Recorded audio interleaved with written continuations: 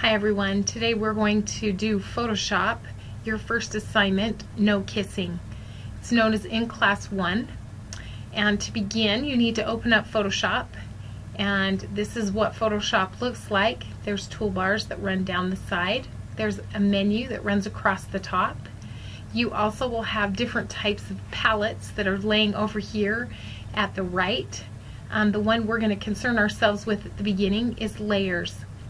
To begin this project, you need to do File, Open, and in the Assets folder that you are given in class, or if they're online that you will download, you will go to the in-class assignments.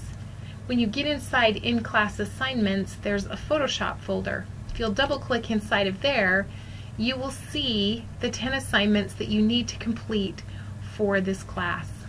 We're going to start with in class number 1.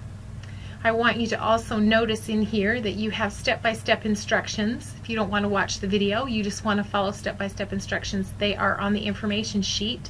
And there's also a diagram of what it will look like when you're done. You certainly are at liberty to add and manipulate the images in any way that you'd like.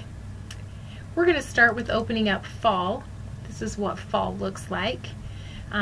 It is given the extension .tiff in an image editing program like Photoshop. It does not matter what the extension is. Notice that over here on the layer palette the background is locked. I'm just going to double click and I'm going to give this a new name, Fall. If you want to manipulate any of the layers, they cannot be locked. That is a quick way of unlocking the layer.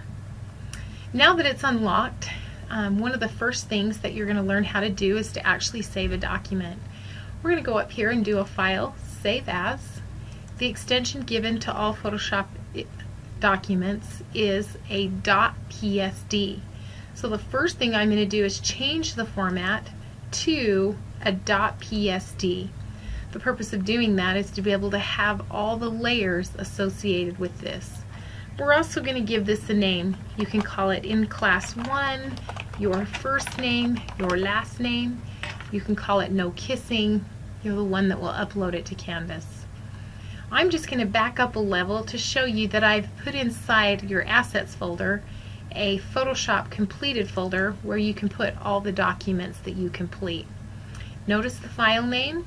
Also the format is a .psd for Photoshop, and you'll go ahead and hit Save. Go ahead and click OK so it maximizes the compatibility, and you'll notice up here on this tab that you have now saved the original document of Fall to a document with your name in it. We now are going to add some text. Notice on the toolbars, if you wait just a second, you'll have the ability to see an actual name for each of these different tools. Also, if you see a right triangle on these tools, it will tell you that you have more options. So if you click on that right triangle, sometimes you have to right click to be able to see it, you'll see other options associated with that tool. That's what a right triangle. We're going to just choose the horizontal type tool, and when we do that, we'll go down on the bridge and we'll just create a rectangle box.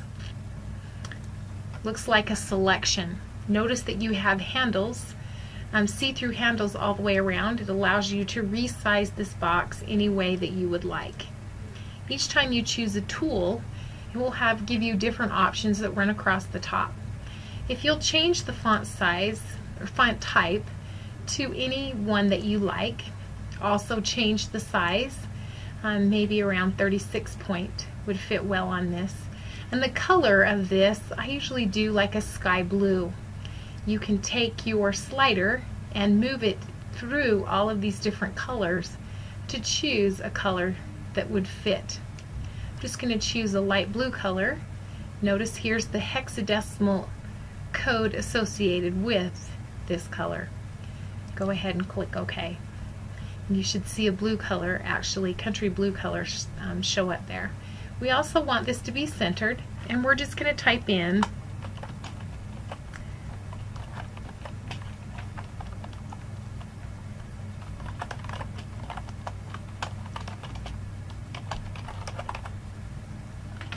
And as you look at the font, If it's something that you like, you can keep it. Notice I'm going to select it so that I can show you that at any time I can change this to any font that I want. And you can actually scroll through them and it will give you a look of what it would look like. You choose any font that you want, and once you get it looking the way that you want, you're going to go up to the tool bar and choose the first one, known as the Move tool. It's a four-headed arrow and it allows you to move this text anywhere that you'd like. Then we're going to go up to the layer style, layer style, and go ahead and add a drop shadow. This is what makes it stand out, look two-dimensional on your Photoshop. So notice over here on your layer palette that you now have two different layers. The most current is laying on top. We're going to add a third layer, everyone. If you'll just click right here, you'll have a third layer. This third layer, we're going to name it. We're going to go ahead and call this sign. We're going to create a wooden sign to hang from this bridge. We're going to go over to the toolbar, grab your marquee tool, and you're going to just go ahead and create a horizontal rectangle as a selection. Notice that it now gives me options of what I want to do. I actually want to add color. So I'm going to go over to the toolbar and I'm going to choose the foreground color, and I'm going to go into my palette and I'm going to choose kind of a wine color. So find kind of the red colors that you would like, kind of a deep red. Go ahead and click OK. Now I'm actually going to change this to my paint bucket tool, and I'm going to drop it inside my marquee. If I don't get the color that I really like, I can actually go in here and I can modify my colors to get maybe that darker color that I was looking for. You just click OK, drop the new color. I'm not very particular on colors. You can choose colors and design it any way that you would like. Okay, I'm going to go ahead and turn off the selection with a Control D. It gets rid of the selection. I'm also going to go up to the layer menu and add the drop shadow so that my box kind of stands out. The next item that we're going to do is we're actually going to add a filter to make this look like a wooden sign. In order to do that, we're going to go up to the menu and we're going to choose filter. We're going to go into the filter gallery, and this is where it gives you the options to do a variety of different types of filters. You can see all the various names of filters, and you'll become very familiar with them.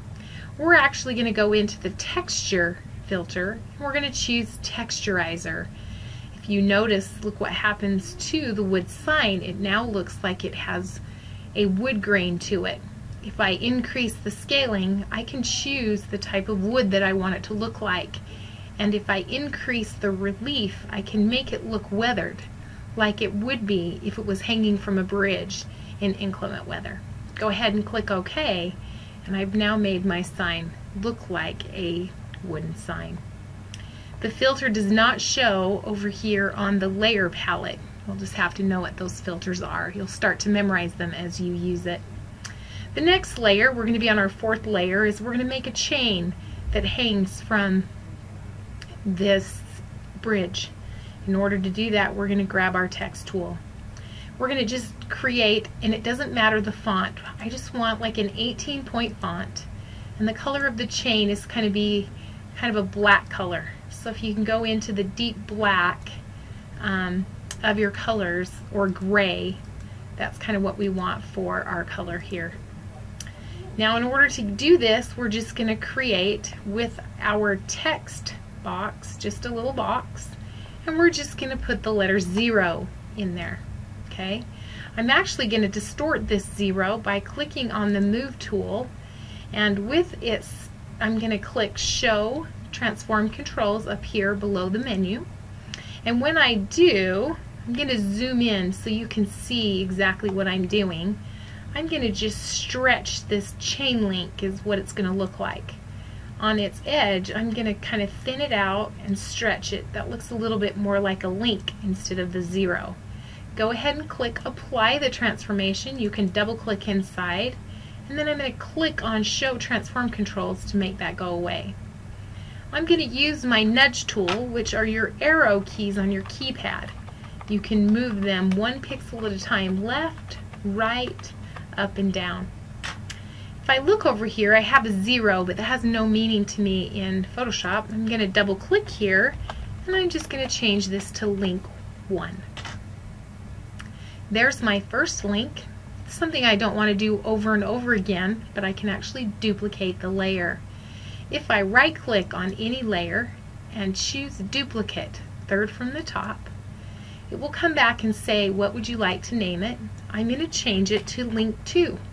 Go ahead and click OK. Duplicate layers lay on top of each other, so I'm just going to slide up link number 2. You can do it with your Move tool, or you can use your nudge arrows that move up and down. I'm going to duplicate that layer again, right click, duplicate layer, and I'm going to call this link number 3. Go ahead and click OK. Now I'm going to just nudge so it goes up there perfectly, and I'm going to create one more link. I'm going to right click, duplicate layer. This is link number 4, and now I've created a chain link that makes this wooden sign look like it hangs right from the bridge. Notice that I have 4 different layers from link 1 to link 2.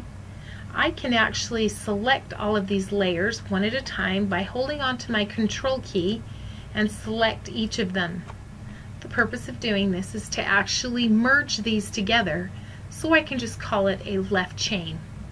I'm going to go up here to Layer menu, and I'm going to click Merge Layers. There's also a keyboard stroke, Control E, to make that happen. Once I merge these layers together, I no longer have access to them individually. If you think you want to have access to them, then instead of choosing Merge Layers, you would actually group your layers together. In this instance, we're just going to merge them together. I now only have one link, and I'm going to change this link to left chain. That means it's the left side of the chain.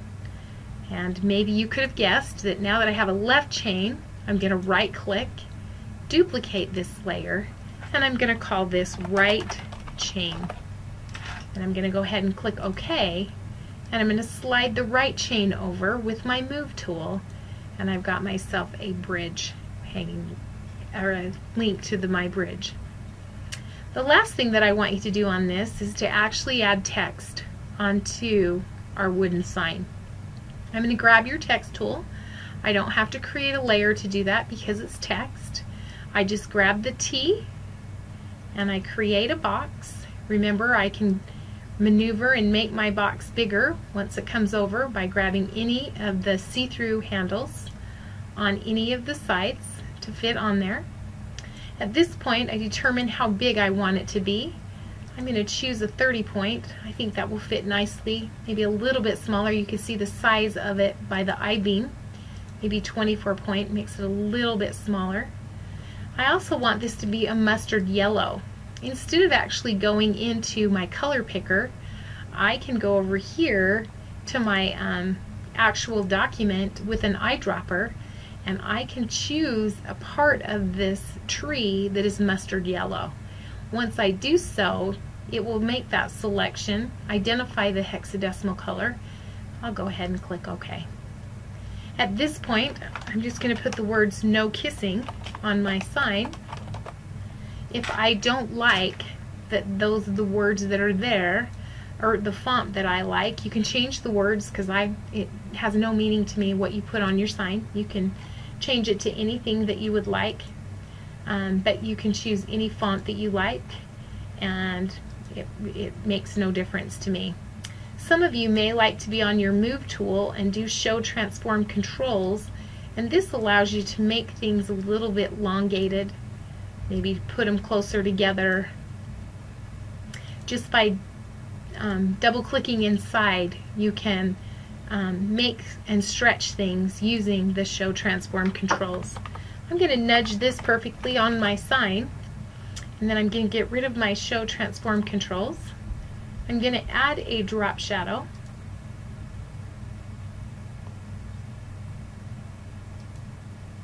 And then I'm going to go ahead and click OK. The last thing I want you to do with this one is actually make this so it kind of has cracks in it, so it looks weathered sitting on the wood sign. You are unable to do that to something that is labeled a text layer. It needs to have this same box like this that tells me it's a graphic. So we're going to use layer, rasterize this layer. The word rasterize means convert to an image. We just did. By converting this to an image, I no longer have access to the specific characters of No Kissing. It now is one particular image. But I can now go to Filter, and I can go to Texture, and I can add Crackle. When I go inside of here, it will allow it to crack. I can increase the spacing of the cracking, the depth of the cracking, and also the brightness of the cracking. So play around with the different variables of each of the different types of filters that are available to you. We are done with in class number 1. We'll just do a file save. That will save the PSD, and you also need to upload a JPEG. This will just be a quick representation of the document that I'll be able to see without layers. Then you'll also upload your PSD so I can see the construction of your in class number 1. If you'll do another save as, make sure you always save it first as a PSD, then save it as a JPEG. This will flatten your layers so you no longer will be able to see these. Go ahead and hit save. You can use the same name, and then always choose the quality 12, which is the maximum quality. You now have a PSD and a JPEG that you will upload in Canvas to complete this document. And then you will move forward with in class number 2.